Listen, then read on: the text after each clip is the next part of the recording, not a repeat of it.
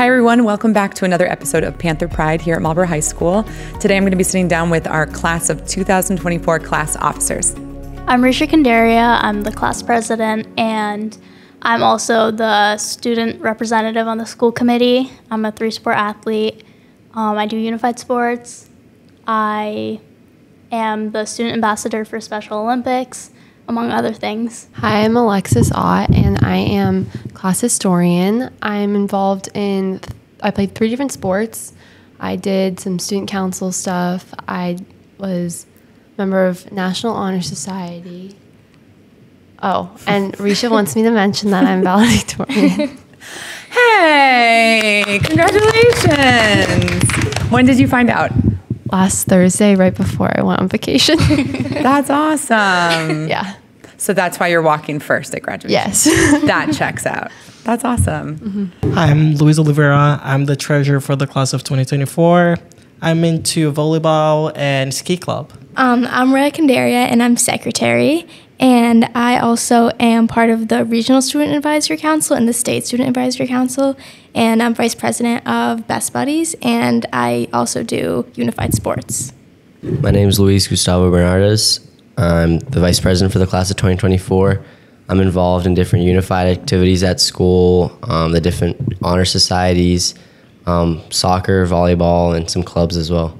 What's really great for me to see as the communication coordinator for Marlborough High, and I used to be a teacher here. It's really cool to see that there are so many different opportunities for students in Marlborough High. And I wanted to sit down with you guys just to hear about your experience in Marlborough High, and a lot of what I want to hear is advice that you would give for future students. So if you want to think about 8th graders as being your audience, what do you want to tell them? What do you want to tell your old self? First, let me jump to, does anyone want to share what their plans are for after graduation? You don't have to, but if anyone wants to share college plans or work plans or post-grad plans. I am going to Bridgewater State University, and I'm going in as an undecided business major. Nice. I'm going to UConn, and I'm going to be a mechanical engineering major. Nice. I'm going to Bentley University for finance and computer information systems. I'm going to Assumption University for economics. I'm going to Bentley University for econ with a finance focus and public policy. Nice. So I've really enjoyed watching some of your journeys. I know some of you a little bit better than others.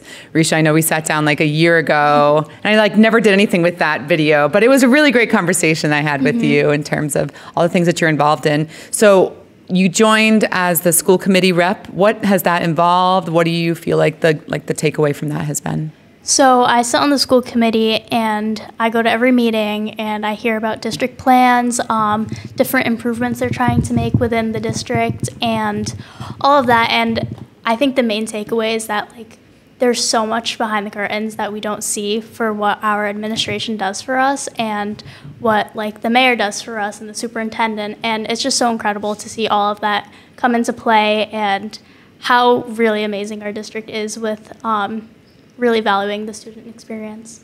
Yeah, there's so much that goes into every single decision that's made, whether it be having a new course offered here at the high school or a totally different program or improving or purchasing a new track, right? I know that we're pushing for that. So yeah, you're right. And everything takes time, but I feel like our school committee members are really invested and really want the best for you all. And so that's good. They're going to like hearing that for sure. If you had to describe the MHS experience, all right, this is what MHS is like, or here are some of the highlights, does anyone run with that? I'd say it really is a community, especially within your grade. You will see how your grade does come together, especially during Spirit Week and things like that, when you're competing, but it's all fun. And Spirit Week, you'll really realize how much you guys appreciate each other and how much you need to work together to get things done. And it'll kind of just allow you to grow within the 4 years. Yeah, for sure. I think of it our school is really welcoming. I think we're constantly getting new students from other countries, even from other schools, and we're really quick to get them involved in sports and different activities.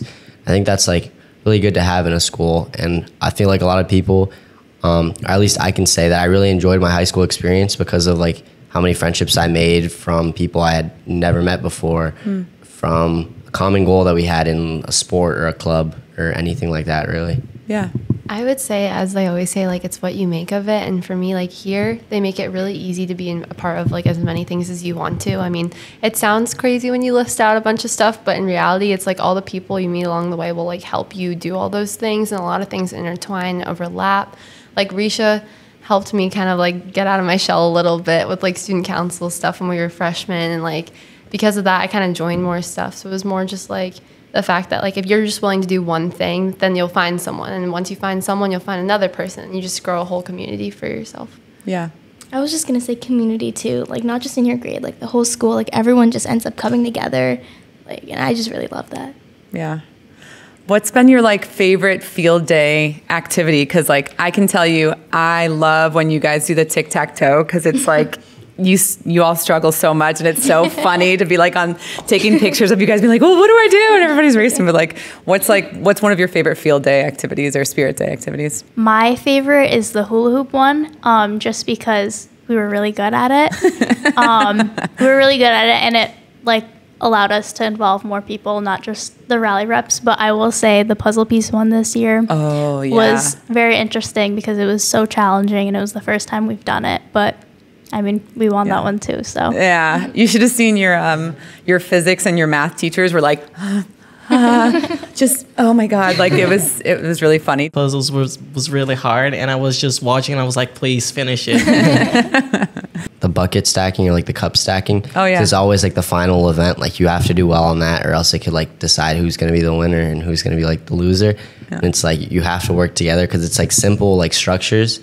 But if you don't do it, like if you don't listen to instructions, like you got to stack them up all at the end. Yeah. If you don't do like a simple thing, it can like ruin your time and like ruin your score. Yeah. So some people have said that they don't know how they feel about Spirit Week because it like divides the students into grades. But I feel like it's kind of like a healthy competition. And like you said, like you're going to see students in the same grade that maybe don't know each other, but now you're working together, even if it's just to, compete against the other grades. But yeah, I think a little healthy competition, and it gives you a sense of pride. So what color is your class? I know each class has a different color. Gray. Oh, that's nice. Yeah. Were you guys excited about getting gray? No, but it was very easy to incorporate it with like decorations. We really were able to get creative with it and come up with things that some teachers maybe have never seen before. Yeah. So it was good. Yeah. You like gray? Rocking the gray today? Yeah. I was just going to say that there's just like a lot of different shades of gray. So sometimes we don't look as coordinated as like the white or black. Yeah. But it's still an easy color. So it's gray. Yeah. Who came up with the hall design of like, the places you'll go? Because I remember taking pictures of that and walking through you guys' hallway, and it was just really, really cool.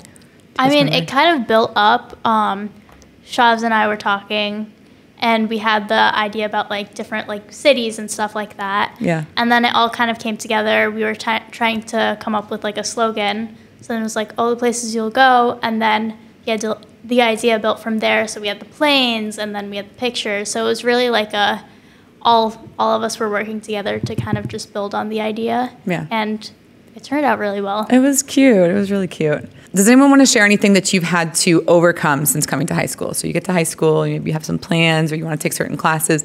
Is there anything that you're like, man, this was really hard, but I overcame it, and I'm really glad, and I feel like I'm a stronger person or student for it? Time management, like learning how to like prioritize like certain things, because like when you're in high school, you want to do everything. Like there's a lot of times where I've wanted to do like everything at once, but you had to like either give up certain things or like just prioritize other things if you wanted to like overcome it. Yeah. So like if I wanted to say all my friends are hanging out, I want to go hang out with my friends, but like I have like an AP exam the next day, there's like certain like things you have to give up, but in the end it's all like for the better. Yeah.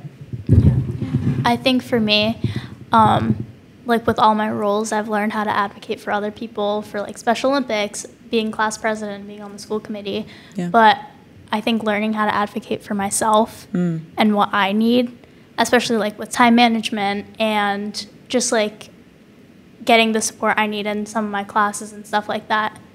Yeah. Yeah, that's valid. I agree with Luiz, like especially after freshman year where everything was online and we literally could do everything at once. And then sophomore year, like when we came in and we still wanted to do everything, like it just wasn't possible to do all those clubs and then to be taking like harder classes and everything. Like we just couldn't do all that at once. So you had to give up stuff and find out like what really was important enough to keep going. Yeah. And do you feel like that you just did that kind of through trial and error, or? Yeah, I feel like I just really like didn't know what I did or didn't want to do. So I just was kind of like, I'll just figure it out. Like I'll try everything out. And then what I didn't like, I was like, you know, like it's okay if everything's not for me. Yeah. I'll just like give that up and work harder on something else. I feel like the pandemic really helped everyone. It gave everyone the freedom to say, all right, I can't do everything. It's not possible to do everything. I'm not going to excel at everything, and it's okay to say no. And there's a lot of pressure, especially if you're kind of like an overachiever, someone that wants to do really well, or like when your name's on the line or your reputation's on the line, you really want to do well. It's really hard to say no, and it's really hard to admit that you can't do it all. And so I feel like if there's a gazillion lessons that we could all learn throughout the pandemic, but looking back on that as a parent, as an adult, like that was one of my biggest takeaways as well, like realizing I can't do it all and I don't need to do it all. And it's okay for me to let people know, hey, I had every intention of doing this. I'm not gonna be able to do it. People are like, oh, okay. Like people move on, they make other plans. The whole world is not waiting for you to do the thing. And it's more important to have relationships and be someone that's trusted to be able to say when you can and when you can't do something. And if you guys are figuring that out now as you're leaving high school, like that's huge. That's going to help you a lot, because especially if you're gifted and talented and social, everyone's going to want more and more and more of you. So being able to decide for your own self, like, is this what's best for me? Is this going to serve me? And do I have the space and time to do it well? So good job on figuring that out. That's really, really important for sure. Let's see. If you could do high school all over again, what's something that you would change? Maybe one of you two?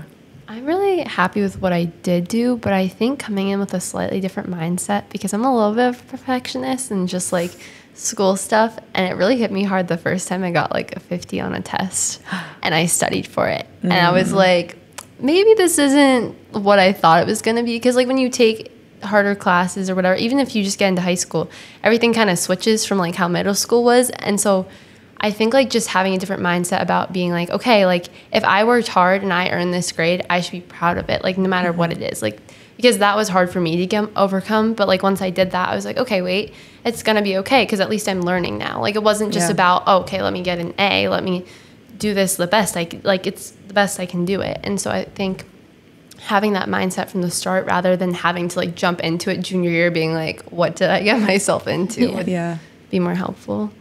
Yeah, that's fair.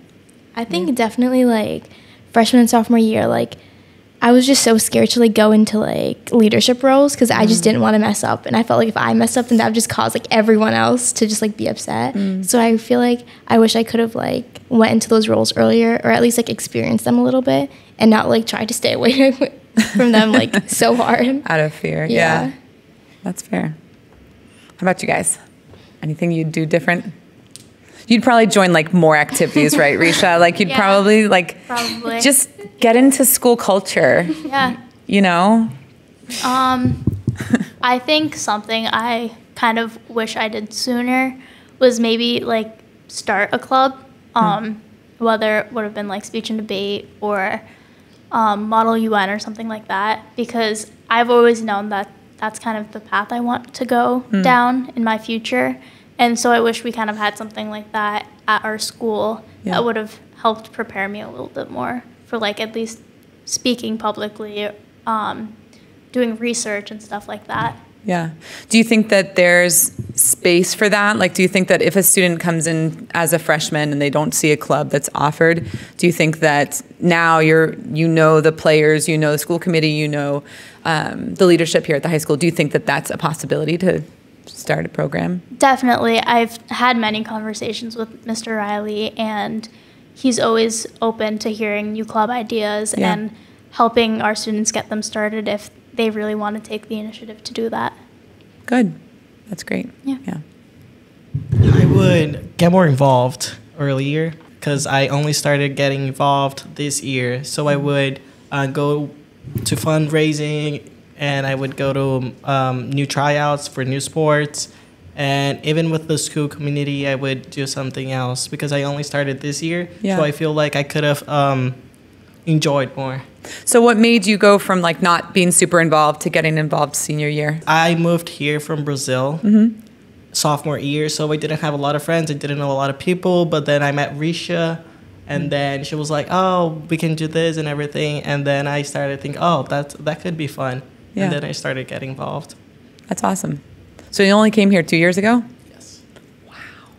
Okay, so speaking as someone, so my master's, my whole background in education is teaching English as a second or other language, and I've been like trying to half learn Portuguese for I don't know, 10 years. It's embarrassing. But one of the hardest things to do is to learn a second language, especially when you're like over the age of 10 or 11. It's just your brain. It's just very hard and overwhelming. So for you to be this fluent in English after just such a short amount of time is remarkable. I'm not just that's my whole master's, that's my whole background. Thank you. I'm huge congratulations to you. Your speaking ability, you're super articulate, your comprehension skills, that's incredible, and congratulations. To be completely honest, I don't think I would change anything about my high school experience. Like the other day when it was Thursday night, I was literally I was with some of my friends, and I was just quiet, thinking back.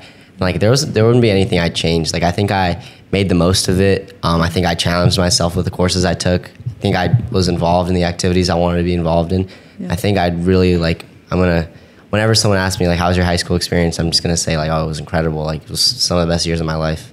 That's awesome. What do you think you'll miss most about coming to Marlborough every day, walking in through that weird corridor or the back staircase now that you guys can drive cars and stuff like that? So what do you think you'll miss most about being a student here at Marlborough High? I'll definitely miss my teachers the most because they were the most supportive people ever, and they've helped me through so many things, and I don't know, they were just all so amazing. I've never had a teacher that I've just not liked, in a super bad way.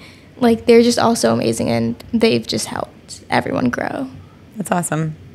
That's great. What about you?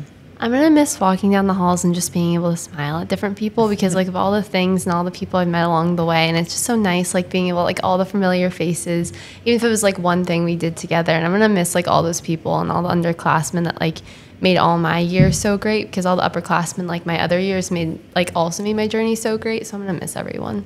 I think for me, the big events Spirit Week, lunch, all the end of the year activities, I'll miss those, but things I'll miss the most are just the small little moments with teachers and students on a Wednesday morning in class, some off-topic conversation that involves the whole class, and even the teacher gets into it, those little things that I think I'll cherish and miss the most. I think definitely I'll miss my friends the most, especially because we're not going to see each other every day again. Mm-hmm. And a lot of them are going to Florida or Mississippi and everywhere. So we're going to have to wait until reunion to see everybody again. Yeah, that's crazy.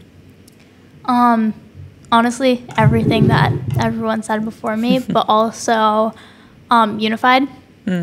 Emily, Gabe, and Jeff, I've known them since preschool, so just not being able to see them every day, they're the reason why I got into Special Olympics and why I've been so committed to it. So I'm really going to miss them and the classes and unified sports just so much. Yeah.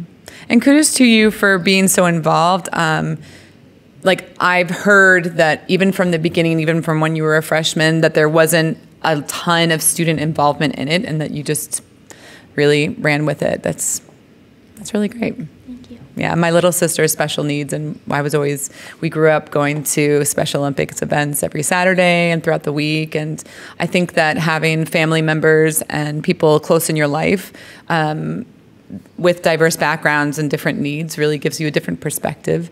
And so I feel your desire to be involved comes from an organic, natural, beautiful place, not from what will the college want to see on my resume? And so, your name comes up a lot when it comes to Best Buddies and Special Olympics and being a unified school. So we appreciate that. And that opens a door for so many other people to be involved in something that maybe they didn't really know about. And then they get here and oh, this is a great way for me to, make friendships that are important and, help out everyone. Yeah, I can confidently say that I wouldn't be the person I am today without Emily, Gabe, and Jeff, and the program in general. Yeah. So you guys went to preschool and everything together? Yeah. Aww. Yeah. That's awesome. Which school? No, not ECC. ECC. Yeah. And then what elementary school did you go to? Richer. Yep. Cool. All right. So let's see. We went through pretty much all of the questions I had.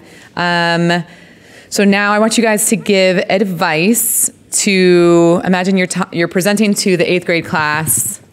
They're not going to want to listen to you anyway. Like, they're going to look at you as like the cool upperclassmen stuff. But like, you guys don't know because they're 8th graders. But if you could give them any advice, what would you tell a small group of 8th graders? Like, hey, next year, maybe try this or that. You guys think? I would definitely say to like get into clubs and maybe join a sport or something, because I've truly met some of my closest friends through clubs and through sports, and they're like some of the best people I've ever met. And even like try any sport. Like I did lacrosse for the first time as a junior, and it was so fun. Like I was bad. You joined it as a junior? Yeah, that's awesome. And I was horrible, but it was so fun just meeting all those new people and having fun with a completely new group of people. I definitely agree with Rhea, and I think like just being nice to everyone around you. I know that sounds kind of like cliche or whatever, but I don't know. I meet a lot of friends and like people just by being nice to someone and talking to someone once, and then like you have a new friend in your class or like someone you might have never met before, but like you learn a lot about them and you have a lot more in common, and you just kind of you're gonna see people all the time. Like Marlborough High seems bigger when you come into it, but it's really small. So I don't know, just being like a nice person to other people and just like making new friends, even like the most unexpected ways, because you will. And so you just have to kind of like get used to the fact that like you may have not been friends with the person before, and you don't have to like everyone, but just being like a nice person in general. That's great. That's great advice. I would probably say, it's like also cliche, but like don't be afraid to try new things, because like even after high school, like in life, if you're going to college, like you're going to get the same speech, like, oh, get involved with clubs, activities. Or even if you don't go to college, like in life, you're constantly presented with new things and you kind of like learn from them and build on them. So like don't be afraid to try new things, new sports, new clubs. Because like it's also like the memories you think back to high school is going to be like at a reunion, you're going to be like, oh, you might talk about a class, but you're going to be like, oh, do you remember that game we played against this team? Like those are the memories that like you're going to build on and tell your kids. Yeah. Yeah, you're right. Yeah, I was actually going to say the same thing as Luiz. I feel like you have 4 years to make the best memories of your life. Mm-hmm. So definitely don't be afraid to try anything. Like if you want to, if you think it might be fun, please try it. Go ahead. And if you don't like it, fine. At least you tried. Yeah. It's huge. I agree with all of them. And just to say something different, form connections with the adults in the building too. It's really valuable, and you'll get some of the best advice you'll receive. All of the teachers here are incredible, and they're very supportive, and support is something you need throughout these 4 years. So make those connections. 100%. Some of the teachers that I had even when I went here are still teaching here in the building. Mm-hmm. And like, so Mr. Downen he was such a goofball. I mean, I'm sure he still is. Yep. Yeah, right? The biggest dork ever. Yeah. But like I was in this random intermediate geometry class. It was just one of those, like, I just need to finish my math requirement. And he had a way of like, I felt like the kid that didn't belong there. Like I wasn't getting in trouble. I needed the class, you know?